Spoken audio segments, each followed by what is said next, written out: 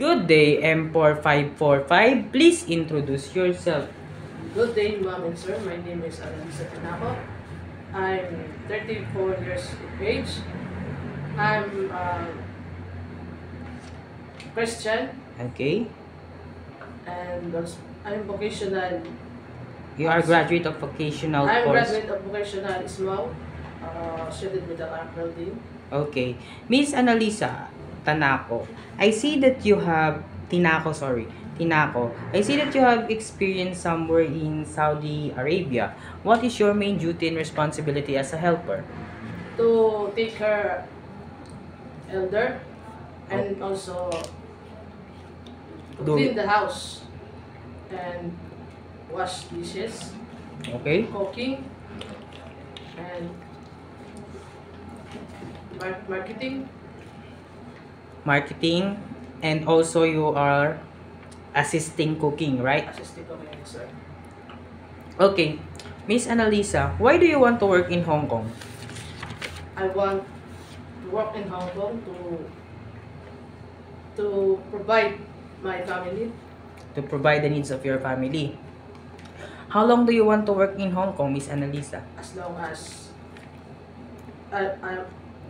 my contract is finished and also mom and sir needed me. You will extend your contract, or you will extend it. Okay. Miss Annalisa, it is okay to you to work on a holiday setup by your employer? Yes, sir. Are you willing to work on Sunday? Yes, sir. Do you know how to take care of a newborn baby? Yes, sir.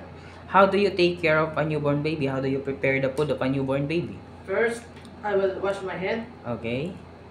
I will wash the bottle. Okay. After you wash the bottle, Sterilize.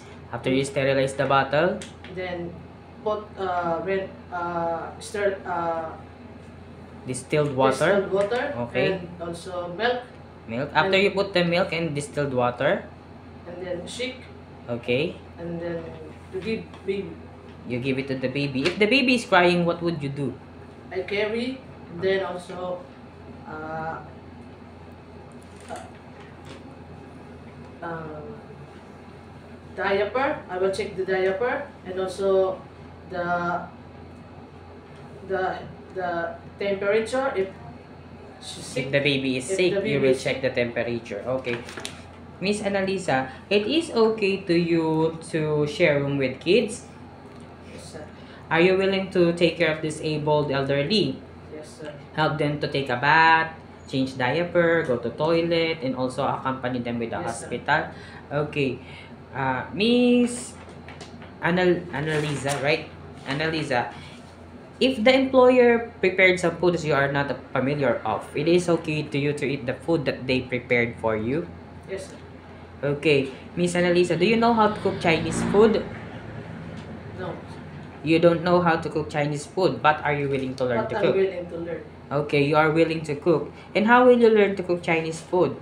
Uh, I watch the YouTube and also books.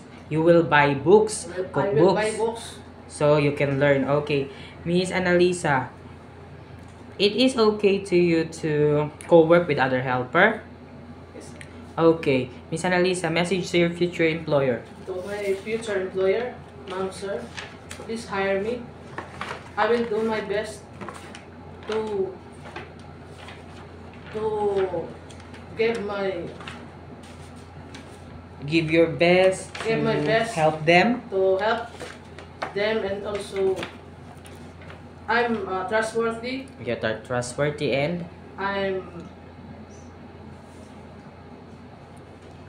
honest. okay. Thank you very much, Miss Annalisa M4545. Thank you, sir.